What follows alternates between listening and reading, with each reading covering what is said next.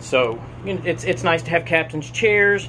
I've got the table down. I am going to put 2 tables up in here, but they're going to go right there. One's going to go there, and it's going to fold down.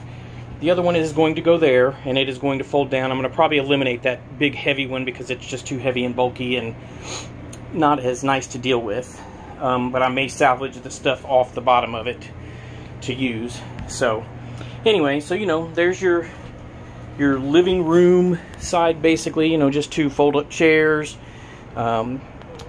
What are we going to do in this area, like full-time? I don't know. Like, probably have a desk so I can do some computer work. And then over here, probably extend the countertop so there can be like more stuff if you're cooking a big meal, and you could use the table over here if you needed to as well. Then, of course, what I really wanted to do was move the bathroom and the refrigerator and the shower all back there, and then open up the space out here. But that's probably just going to cost way too much money to do, so we're not going to do that. We're just going to leave things, I think, the way that they are. Let them stay pretty generic and make it usable. As far as using the having water lines run, well, you always have to worry about those busting, and that's what happened previously to this vehicle.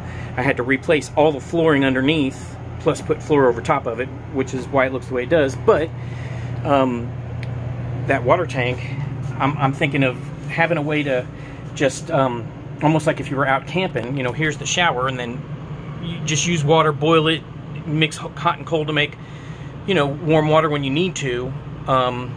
Because if you ever run out of power wherever you're at, then the water stuff isn't going to work anyway. You've always got to worry about mold in the tank. And here's a bedroom, of course. I have a blow-up bed. This is going to have to become a smaller bed because it is stretching itself right up to the walls, as you can see, and it's a little too tight for this space. But and I can't get in there. You can see the TV, and we actually cut that side out because I was going to put a king-size bed in here, but now I'm not sure if that'll work. But we'll see what happens. So it's because of that thing right there is the reason that it's too far out this way. So if that wasn't there, it would actually fit up against the wall, no problem.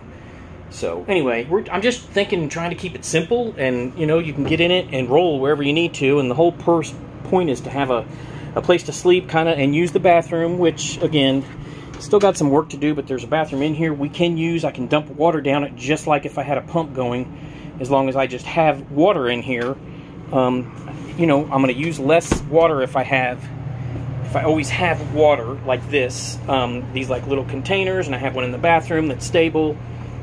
And I can just flush, I can go to the bathroom and then pour regular water down the toilet just like it would, and have it be in the tank, and then empty out the tank wherever necessary. So anyway, just a little shot because I'm jealous of the Pop-Up Homestead. So they're making videos, so now I made a video too. So what do you think about that Pop-Up Homestead? No, I have not started my Mr. Gadget Guy channel yet. I will one of these days.